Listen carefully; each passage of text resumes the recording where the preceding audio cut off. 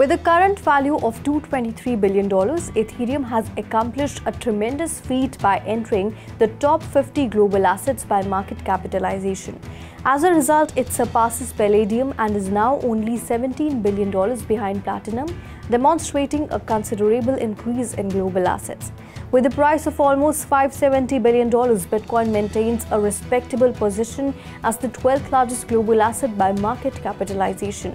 Its standing remains among the top assets in the globe, despite the fact that it is still far from the top group occupied by tech equities and precious metals like silver and gold. These developments underline the expanding influence of cryptocurrencies on the world's financial scenario. Particularly, Ethereum's uptrend highlights the market's dynamic nature as it solidifies its place alongside more conventional assets like precious metals. According to reports, the latest Curve Finance exploit produced one of the greatest maximal extractable value reward blocks ever, totaling 584.05 ETH. A co-developer for Ethereum named Eric.eth noted on July 31st that today has produced some of the largest MEV reward blocks in Ethereum's history, noting that the July 30 vulnerability of Curve Finance stable pools was to blame. Data indicates that in March, a higher MEV reward block of 692 ETH was registered. According to Beacon Chain, the largest MEV bot block reward was 584.05 ETH, worth almost $1 million and confirmed at 1:34 AM UTC on July 31st. Around that time, there were additional block rewards for 345 ETH and 247 ETH.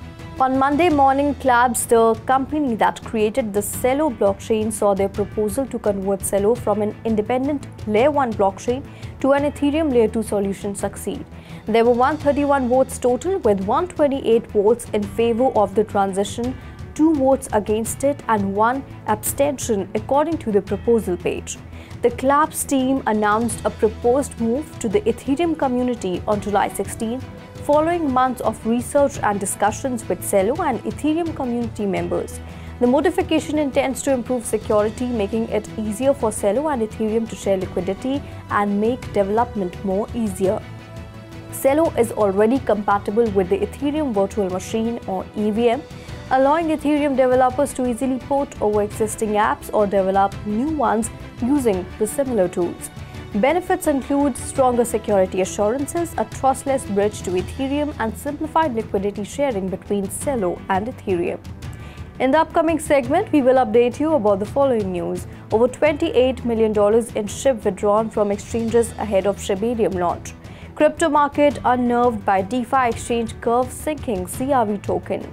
Nearly 75% of the world's largest banks support the transfer of funds to major crypto exchanges CoinGecko. Stay tuned for more updates.